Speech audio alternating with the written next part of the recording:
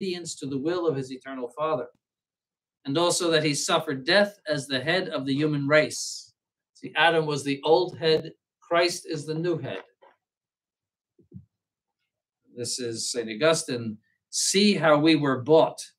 Christ hangs upon the cross. See what a price he makes his purchase. He sheds his blood. He buys with his blood. He buys with the blood of the spotless Lamb. He buys with the blood of God's only Son. He who buys is Christ. The price is his blood. The possession bought is the world. So he has purchased the entire human race with his blood.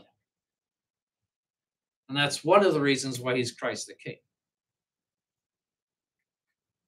The human race belongs to him. He has paid the price of our enslavement, and now we belong to him. That's in the document on the Christ the King by Pius XI, which is called. This purchase, however, does not immediately have its full effect, since Christ, after redeeming the world at the lavish cost of his own blood, still must come into complete possession of the souls of men. Wherefore, that the redemption and the salvation of each person and of future generations unto the end of time may be effectively accomplished and be acceptable to God, it is necessary that men should individually come into vital contact with the sacrifice of the cross, so that the merits which flow from it should be imparted to them. So the merits of the sacrifice of the cross are like a great treasure, but they have to be applied. I often use the analogy of having a starving man having a can of food, but no can opener. You have all the food that you need, but you can't get it. See, there has to be an application of the effects of the redemption to the human race. And that is the church. That is the priesthood. See, that's why priests exist, to baptize and primarily to say the holy sacrifice of the Mass, which applies the effects, draws men to God by means of the actual graces. But that's why baptism is a participation in the death of Christ. That's why in the early church they did immersion. That is, you go down, and St. Paul mentions this, as if dying in the sepulcher, and then you rise up as if rising. So that was the way they did it. So there is a clear indication of original sin and death to sin in the traditional rite of baptism. In the new rite, everything is initiation. If you look on at some of these things on YouTube, these baptismal ceremonies, it's all initiation. You're becoming a Catholic. You're part of the Catholic community now, Doris. It's all very personal. And then everybody claps, and Doris is happy. It's now you're one of the gang. See, but baptism is primarily release from original sin. You can't get into the church unless you're freed from original sin. Because the initiation is dependent upon the death to sin, the participation in the blood of Christ. The water is symbolic of the blood of Christ, and it has the effect of the blood of Christ. That's why it's poured on you, not only on your hair.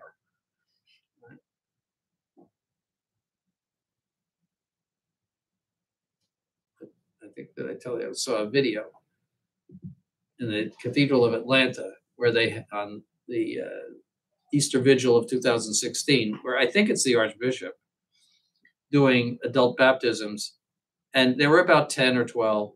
I saw one that was valid. It was a young man that had very short hair, and it certainly got on his scalp. The proof of it was that everybody else who had big, mostly women, but a number of men, what they handed him a towel or her a towel, and they would wipe their head with it. They did not wipe their forehead with it, which means it only hit their head, and it could never have. If you see it, it's on YouTube. You put it, you could. It never gets down to the scalp. You can tell right away. Cathedral of Atlanta. So anyway, so in a certain sense, it can be said that on Calvary, Christ built a font of purification and salvation, which he filled with the blood he shed. But if men do not bathe in it and there wash away the stains of their iniquities, they can never be purified and saved. See, so that is baptism. That's why the water is made on the very, in the Holy Triduum, where Christ has died and Christ has risen. See, that was the redemption. It has the power of the blood of Christ. That sacred water has the power of the blood of Christ to remit sin. And penance is there to repair the soul after baptism when it has fallen back into sin. But again, it's the application of the merits of Christ. The cooperation of the faithful is acquired so that sinners may be individually purified in the blood of the Lamb through baptism. For though, speaking generally, Christ reconciled by his painful death the whole human race with the Father, he wished that all should approach and be drawn to his cross, especially by means of the sacraments and the Eucharistic sacrifice, to obtain the salutary fruits produced by him upon it. So the application of the cross to them. Through this active and individual participation, the members of the mystical body not only become daily more like their divine head, but the life flowing from the head is imparted to the members so that we can each repeat the words of St. Paul with Christ, I am nailed to the cross. I live, now not I, but Christ liveth in me. Galatians. See, we'll see later that the whole church, that is the entire mystical body, must be crucified with Christ. And how do you do that? By offering your own sacrifices, that is your own crosses that you bear every day for whatever, homework, the Latin, Greek, all sorts of things that human beings are burdened with, diseases, being crippled, old age, whatever it is, marriage problems, family problems, financial problems. All of those things are offered to God through the sacrifice of the cross. So your participation is in that internal oblation of with the sacrifice of the cross, and all of those sacrifices are made worthy and are elevated because they are attached to the sacrifice of the cross. See, so that's why the priest puts the cross on your forehead when you are a baby, because you are signed with the cross. Confirmation, you're signed with the cross. Signo te, signo crucis. The mystical body must be crucified with the physical body of Christ, and that happens through the holy sacrifice of the Mass. And so that interior oblation, and we'll see this again later, everything later, but this is just an introduction. The interior oblation of the faithful is their most important participation in the Mass. If they don't have that, then they're just spectators as if at a ball game, in a way. See, so, but that has been lost in the new Mass. They think they're participating because they're saying, and with your spirit, and also with you, or whatever else they're saying. That is pure ritual. If there is no interior oblation of sacrifices and no understanding of sacrifice, They're lost. They don't know what they're doing. And before the council, people had that sense. They found it in their prayer books and their catechism, etc. Now it's all just come in and say the responses and shake hands with the person next to you, and if they don't have germs, and that's it. That's why it's a complete destruction of everything that is being said here. The mystical body must be sacrificed. It must offer itself in immolation. It has to go through its agony in the garden and offer obedience to God. That's why you say the morning offering. There has to be a constant sense of sacrifice to God. That's why you become priests, in order to sacrifice your lives to God in a special way. Everybody has to. But the best way in which to sacrifice yourselves to God is by becoming a priest.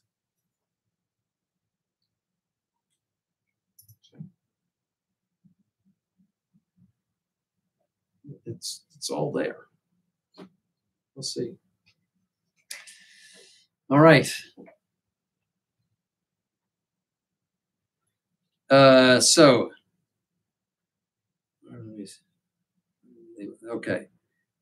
Yes, we have already explained sufficiently and of set purpose on another occasion that Jesus Christ, when dying on the cross, bestowed upon his church as a completely gratuitous gift the immense treasure of the redemption.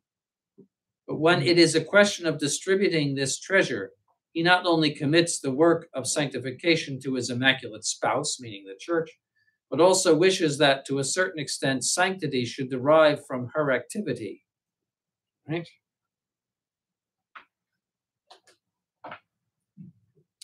That's from Mr. Chicorporis. So that means the activity primarily of priests.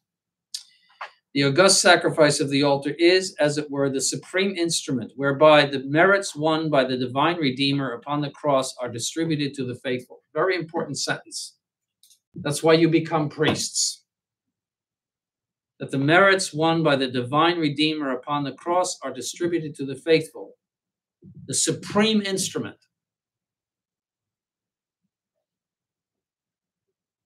As often as this commemorative sacrifice is offered, there is wrought the work of our redemption. It's the Roman Missal on the 9th Sunday after Pentecost. This, however, so far from lessening the dignity of the actual sacrifice on Calvary, as the Protestants would say, rather proclaims and renders more manifest its greatness and its necessity, as the Council of Trent declares. Its daily immolation reminds us that there is no salvation except in the cross of our Lord Jesus Christ,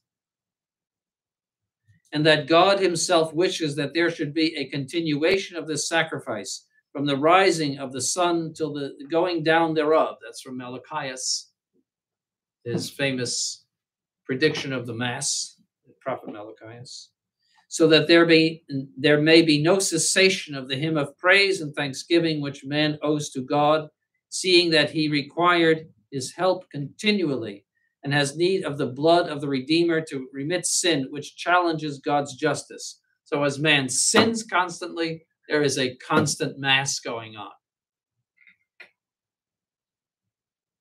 And God is more pleased by the sacrifice of his Son than he is displeased by the heap of sin from day one to the last day of human beings.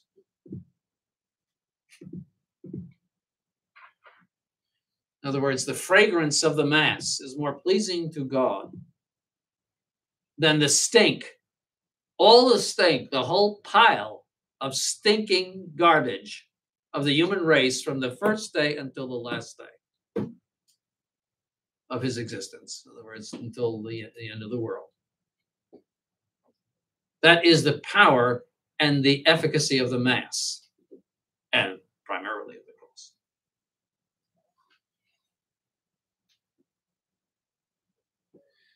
That says a lot when you think of have you ever seen a garbage heap? You know, you drive by and all of It's like a mountain. Garbage is one of the few mountains in Michigan, for example, is the garbage heaps.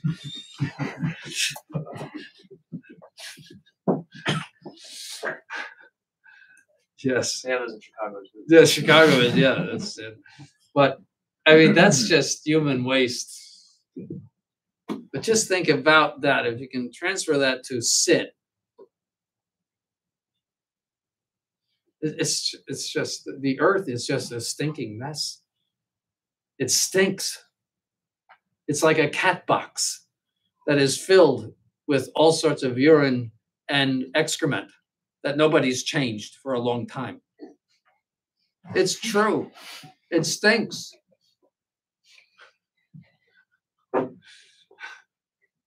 That's a good analogy. I'm known for my analogies, by the way. That's a good one. I have to remember that. Well, I know I have 2 cats, and sometimes their cat box doesn't smell too good. All right. It is quite true that Christ is a priest, but he is a priest not for himself, but for us. When in the name of the whole human race, he offers our prayers and religious homage to the eternal Father. He is also a victim for us, since he substitutes himself for sinful man. Now, the exhortation of the apostle, let this mind be in you, which was also in Christ Jesus, requires that all Christians should possess, as far as is humanly possible, the same dispositions as those which the divine Redeemer had when he offered himself in sacrifice. That is to say, they should, in a humble attitude of mind, pay adoration, honor, praise, and thanksgiving to the supreme majesty of God. Moreover, it means that they must assume to some extent the character of a victim, that they deny themselves as the gospel commands. Deny yourself and come follow me. That freely and of their own, and the middle part of that is take up your cross daily and follow me. That freely and of their own accord they do penance, and that each detests and satisfies for his sins. It means, in a word, that we must all undergo with Christ a mystical death on the cross, so that we can apply to ourselves the words of St. Paul, with Christ I am nailed to the cross. He also said in another place that the old man of Adam has been crucified. This is what is Christ in dying on the cross, the old man, that is the old man that gives us original sin, has been crucified. And that's, you have to understand that. Our blessed Lord was crucified, but the reason why he was crucified was to become the new Adam of grace and redemption, and to set aside the old Adam of sin. That you have to understand. St. Paul speaks. You have to. Sometimes he's a little obscure, as St. Peter says. But that's and I'm paraphrasing him. He says it better than that. The fact, however, that the faithful participate in the Eucharistic sacrifice does not mean that they are endowed with the priestly power. Very important. It is very necessary that you make this quite clear to your flocks. Now, this is 1947, when people are coming, there's the Buninis running around and all the liturgical movement saying, the people help and they offer the Mass with the priest and all of this stuff, and with this sense that they are it's congregational worship, what we call congregational worship, just like the Protestants are offering the Protestant congregation actually performs the worship service, and the minister simply presides over that, helps them and tells them what hymn to sing, whatnot. That is the mentality of the new Mass. And that's why you have to scream out the responses, which are usually butchered by the people. Their Latin is abominable, usually.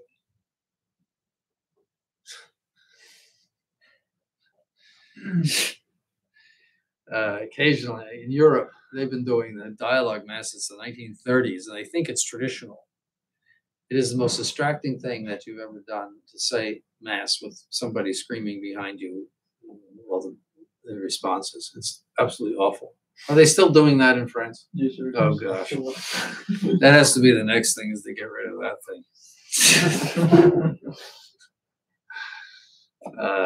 thing. Fortunately, it never took in this country. They tried to introduce it, like the late 50s, early 60s. No one was interested. So, and it has no history whatsoever. There's no history of the dialogue mass.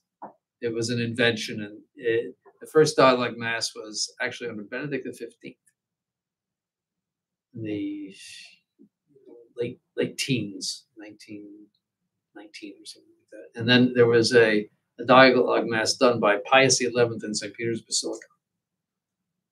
So the liturgy became the vehicle of modernism. They abandoned the direct attack of dogma and scripture, where they were very exposed. But the liturgy then became, because liturgy is vague. See, it's not, and little by little they introduce these ideas through the liturgy. And you think, well, there's really nothing wrong with people saying the responses, and that's true. There's nothing wrong with that. There's nothing evil about that. But when you add all of their ideas to it, it becomes something wrong. If they get the idea that they are of congregational worship, like the Protestants, what they call congregational worship, and that the Mass is not primarily a sacerdotal act, then it's evil. And it became a vehicle of that.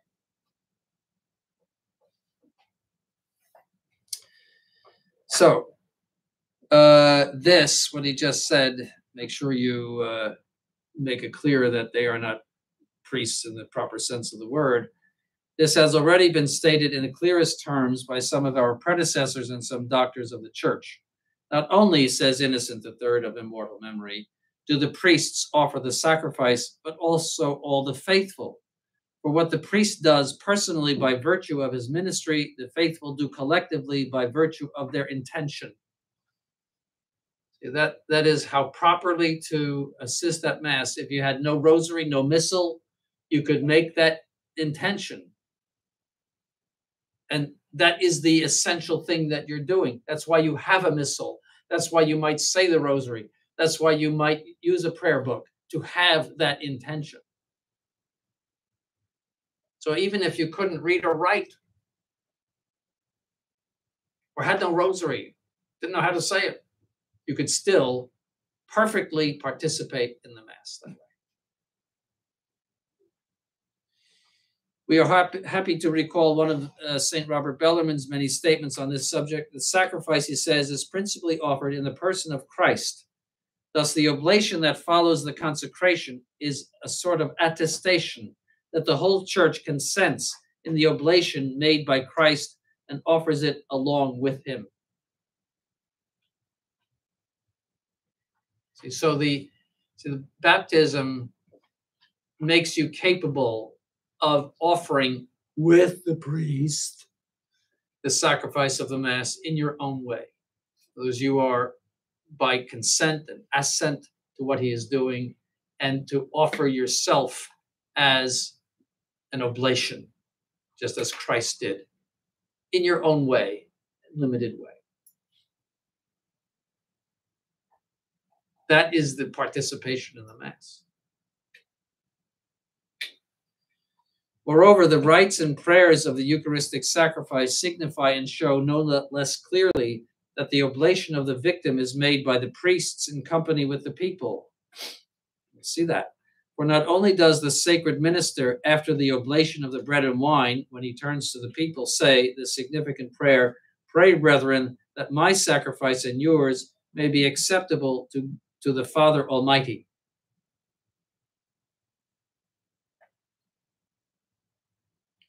But also the prayers by which the divine victim is offered to God are generally expressed in plural number, And in these, it is indicated more than once that the people also participate in the august sacrifice inasmuch as they offer the same. The following words, for example, are used: for whom we offer, or who offer up to thee. That's in the Teijitur. We therefore beseech thee, O Lord, to be appeased and to receive this offering of our bounded duty, as also of thy whole household. We, thy servants, as also thy whole people, do offer unto thy most excellent majesty of thine own gifts bestowed upon us, a pure victim, a holy victim, a spotless victim.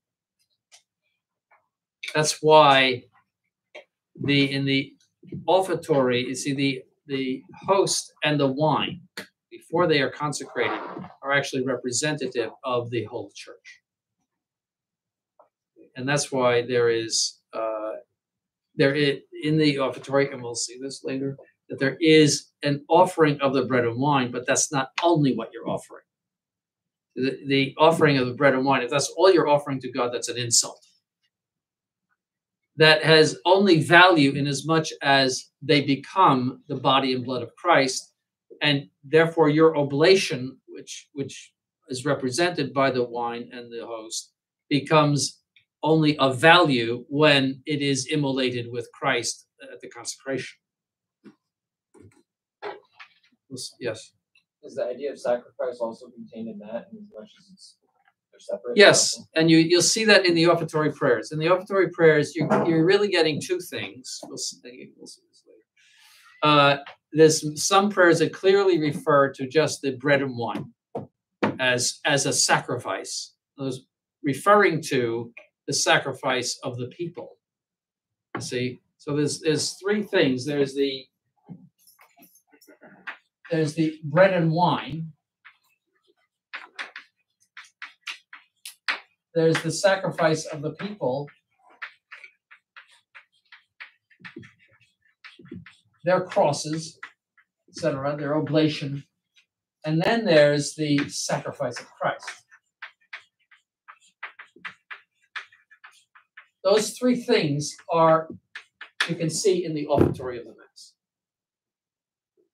So some prayers refer directly to the bread and wine, like the Veni Sancte Spiritus, Benedict hoc sacrificium tuo sancta nomine preparatum. See, that's obviously for the bread and wine, because the blessing is the idea, is the consecration. But others, the Suscipe Sancte Pater Omnipotens, that is loaded with all of the theology of the sacrifice of Christ. And the Suscipe Sancta Trinitas at the end is this. Because bread and wine isn't going to do any of those things that it asks for. The salvation of the human race, and the redemption, et cetera, et cetera. So we'll see that. Then again you get a reference to the bread and wine at the Hankijitur, that this become for us, et cetera, et cetera. That after the consecration, it refers only to this, the offering of this, all of the angel take it up to heaven, and referring to the sacrifice of Abraham and Melchizedek. So we'll see those prayers later. But so there's those three things going in the prayers of the Mass. You have to understand that, but they are all related, and that's why. Yes. So where the Novus Ordo goes wrong is that it diminishes and even eliminates numbers 2 and 3. Is that yes? Is that in other words, we have this bread to offer. Mm-hmm. You see that, and I don't know what it's going to become. Bread of life or something like that. And the spiritual drink. I think that was the worst thing. Yeah, please, that comes from. There's a reference to that in Moses, in Exodus, the spiritual drink. Yeah, it's a totally Old Testament thing, and that comes from the Jewish Seder service. I don't know if you know that, those prayers. Their offertory is merely offering God bread and wine as our gifts to God. See? And then He gives us back Himself at communion time. So He changes our gifts into Himself, and then He gives those back to us. That's the theology of the new Mass.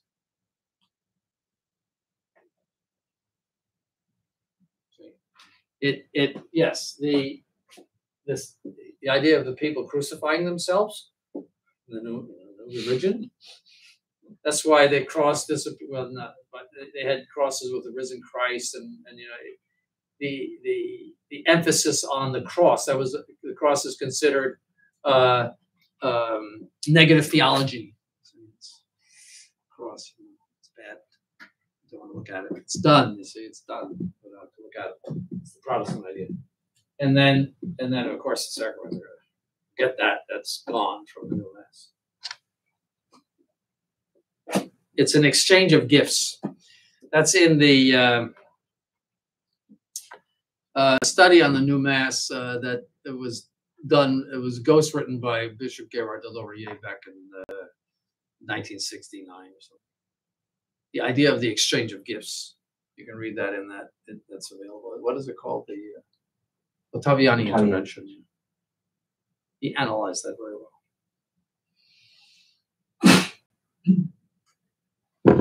I'm thinking also in the offertory prayers, presentation of the gifts is what they call them. Sort of. Yes. It says it will become the bread of life, it will become our spiritual drink. It's almost as if this offering, the purpose of it is that it will become something that we consume, and the idea of sacrifice, that's like not part of it. It's the drink and the eating is the main The purpose of the consecration is to make it God, or but they don't believe in transubstantiation anyway, but in some way to divinize it and give it back to us. So it's a whole meal thing. Let's put it in the oven, and then it comes. It's like bringing over. I don't mean to. It's something like that. There was where people come to your home and they bring something, and you say, "Oh, thank you very much," and then they cook it up, and then they give it back to you. They put it on the table at Thanksgiving. Here's a turkey, and it's something like that. You see, and sacrifice is just gone from it. The participation in the sacrifice of the cross. My goodness, it's gone. See, that's where all the fasting is gone, and all of the mortifications in the church are gone. All of that is part of the interior sacrifice of the people. That it has only value when it's attached to the sacrifice of the cross in the Mass. Only has value that way. Otherwise, it's like Confederate money. It has no value. You could sacrifice yourself, and you could shoot yourself, and it has no value in the order of salvation and redemption. It's something has to be attached to that. Now, in the early church, it's time. I was going to say, in the early church, they did bring up gifts, and they at that point in the offertory, that's why there's an offertory verse, because there was a big procession. Most of the gifts were for the priests, like carrots, loaves of bread, or other things that the priests might need. But some of it, they did bake the bread for the altar, and that was brought over to at that point, and the deacon took it, and that's the reason why the missal is moved to the other side, was because they received those things, and then they would make the Holy Eucharist from that offered bread. You see, but that eventually died out. But there's a significant, if you understand this, that is significant. But if you just have the idea of people, bringing something to God to have it changed into Holy Communion, it's terrible. See, but there is a participation of the people in the sacrifice, and that showed their participation. All right.